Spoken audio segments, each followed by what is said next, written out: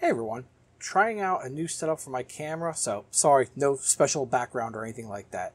But today we're going to be talking about TeamRedMiner, and they actually put out a new version, 0.8.3, just like 5 days ago as of recording this video. And it adds a lot more functionality when it comes to dual mining with Zilliqa or ZIL. Before, it used to only be for Ethereum, that's it. They've also added now Ergo, Ravencoin, and VertHash. So we're going to try 2 out of those 3, Ergo and Raven today. And they've also simplified the way that you get yourself into dual mining with them from the command line perspective. So first off, you can see right here, they've added the auto Lycos 2 algorithm for Ergo. This is their first bit for Ergo. They just added it. So that's cool. I like it. So I was using, I think, NanoMiner before. I did get probably like an extra 2 or 3 mega hash throughout the whole setup I have for my, what was it, 480, 470s, 1570, and a couple 460s. I got a few extra mega hash around the board. So it was great. It worked out nicely. But the big thing also, too, is TeamRedMiner, their dev fee for auto Lycos 2 or Ergo is only 2%. The other one, who the heck was it? It was NanoMiner, wanted 2.5%.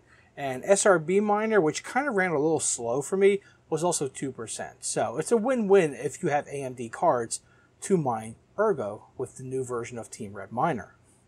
And it actually works with Zilliqa. So let's jump over to HiveOS. And we're going to go to Carol first. And right now you can see we are running the Ergo plus ZIL TeamRedMiner flight sheet. Let's take a look at that flight sheet right now. So if we look at the flight sheet for this, it's a pretty generic flight sheet. I mean, it has my Ergo address for wallet. I mine the hero miners for Ergo, so it's just a regular server address for that. Even this part of the TeamRedMiner is perfectly fine. It's just a user config. Now, for some reason, since they just added Ergo, my RX 560 that shows up as a 460 runs perfectly fine on any other Ergo algorithm.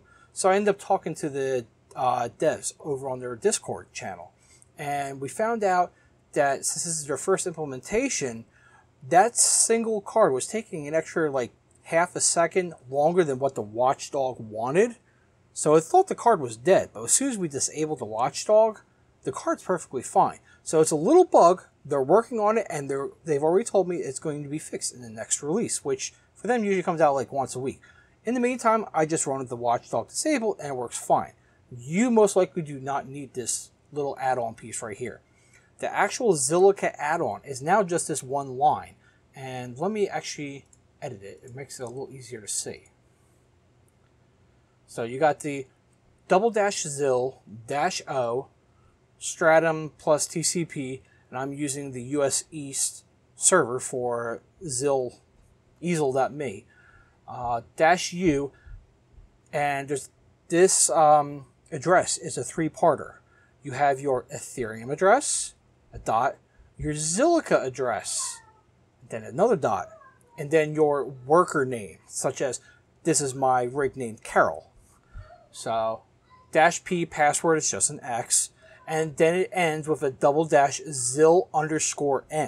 And that tells TeamRedMiner that you want to dual mine Ergo with Zilliqa, and that's how you set it up. And it's running perfectly fine. Now if I shoot over real quick, yeah.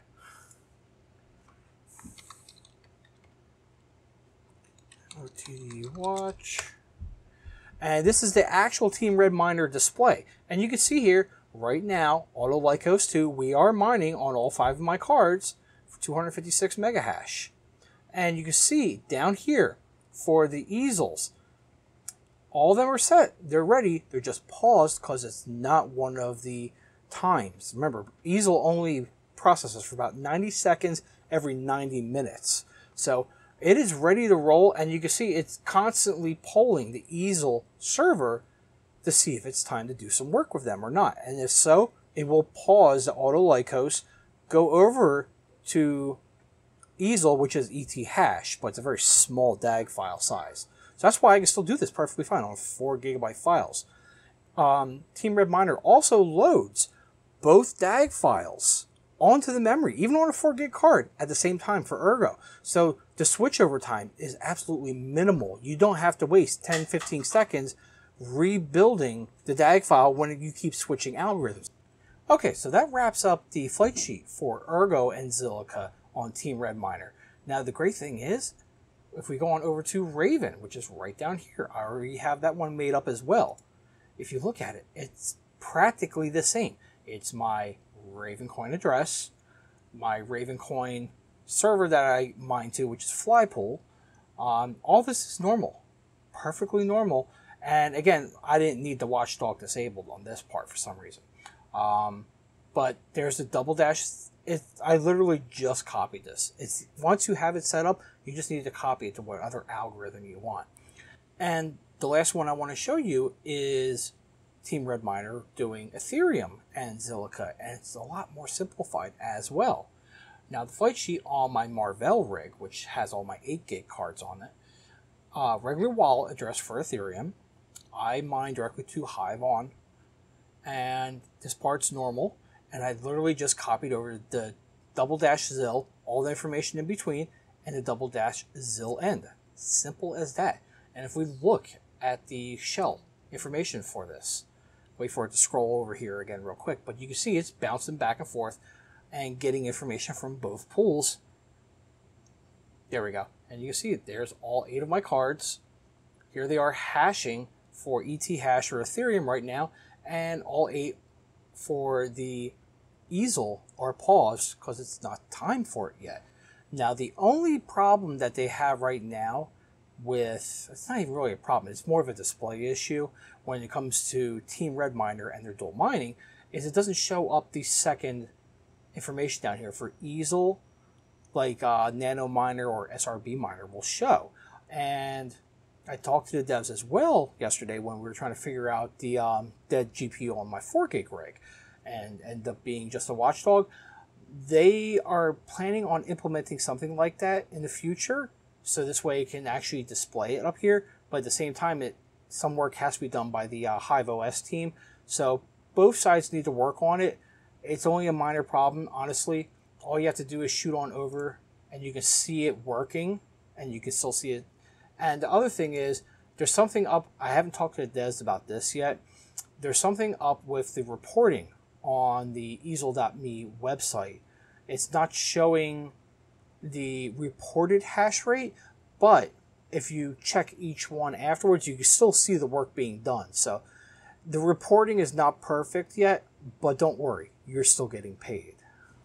So if you made it all the way to the end of this video, thank you for watching.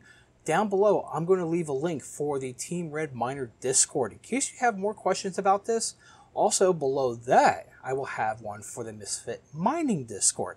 I am part of the moderators on that group, so you can ask me for more help regarding questions on this or other general mining, plus everyone else there. There's plenty of people there that are willing to help you. So thanks for watching. Thumbs up, please. It helps the algorithm, just like everyone else says.